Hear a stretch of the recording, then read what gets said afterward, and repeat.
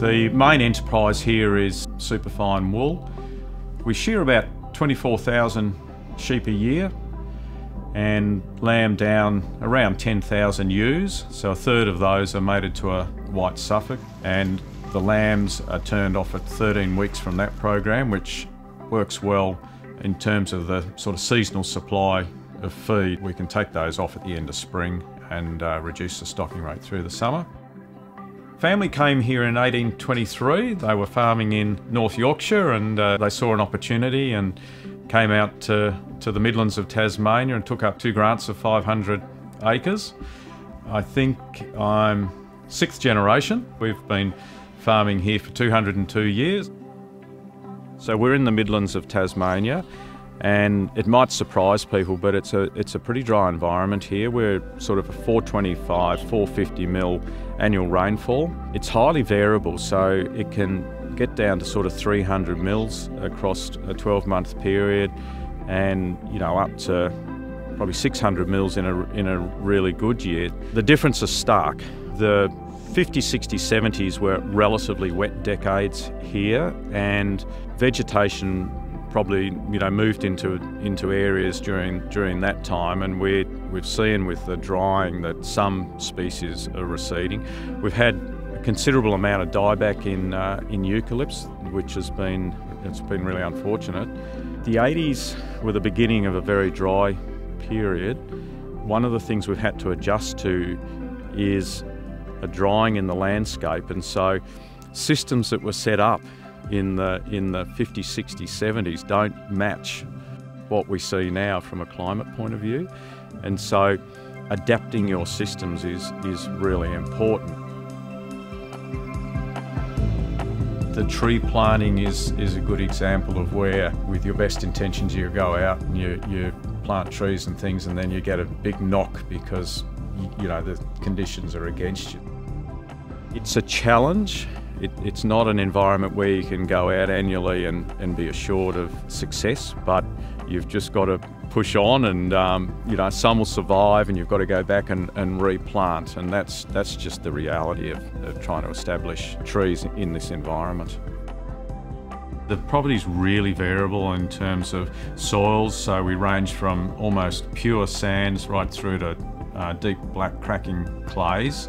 The vegetation sits atop of those varies from really good stands of native pasture through to what I'd call more degraded annual pastures, and then perennial pastures, introduced pasture species. And so again, it depends a bit on the areas, but in the areas like the Philera subclover pastures, it's really important for us to understand our fertility there, so we do a lot of soil testing, and then to match our fertiliser requirements to that. The native pasture areas, it largely sits around that seasonal spelling that we do, and then only grazing them down to certain dry matter levels. We manage grazing, I guess, flexibly would be the best description. Depends a bit on time of the year. So for instance, we would set stock ewes during a lambing period, but once lambs are weaned and we have larger groups of animals available to us, we might crash graze areas or rotationally graze areas. Of course, the reality is that you have this highly variable climate here, and despite your best intentions, you don't always hit your targets. This year is a good example where we've had 2 very dry springs, and for logistical reasons it's been quite difficult in Tasmania to destock to the extent that you might wish. But on the whole, we're able to both get the productivity outcomes we want and the sort of biodiversity environmental outcomes.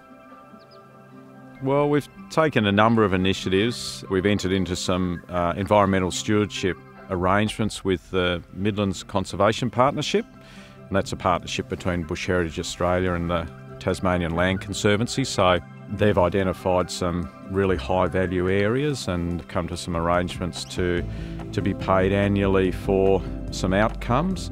We've also been involved in some tree planting projects along the Macquarie River with Greening Australia, and that's quite a big project right across the catchment. but also some shelter belts around some irrigated areas as well. So there's some of the key things, along with building a game-proof fence here to separate off our forested areas from introduced pasture areas to reduce the both native and feral browsing animal impact.